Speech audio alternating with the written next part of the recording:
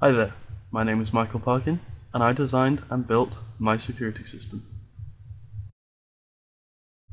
mySecurity System consists of sensors that detect pressure and motion. These signals are then manipulated in the LabVIEW programming environment. Basic LabVIEW functions are used as well as the numerous inputs and outputs available on the myDAQ. The pressure and motion sensors make use of some of the 8 digital I/Os available on the myDAQ. The audio out is also used as an output which propagates the alarm sound. So let's take a look at the front panel.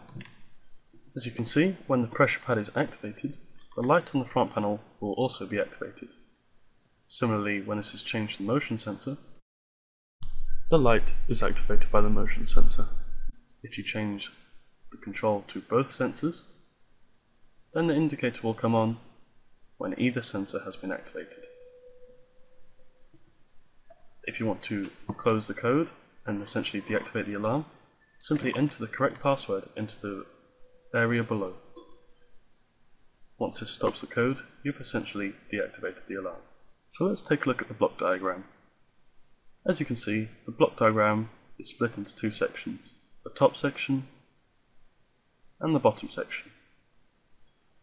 Now the top section deals with mainly all of the digital inputs coming from the myDAQ. This is the sensors. It also deals with the output, in this case the audio output, which makes the beeping sound. Final case structure is to do with the writing to the measurement file, which will be shown later. Bottom half of the code relates to the password checker. If the correct password is put in, it checks it to the one predetermined and will stop the code if they match up. As we have logged all our measurements to file, we can open the file and see exactly which sensor was activated at what time.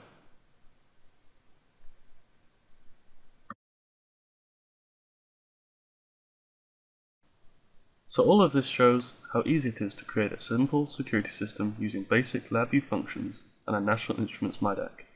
I hope you found it interesting. Thanks for watching.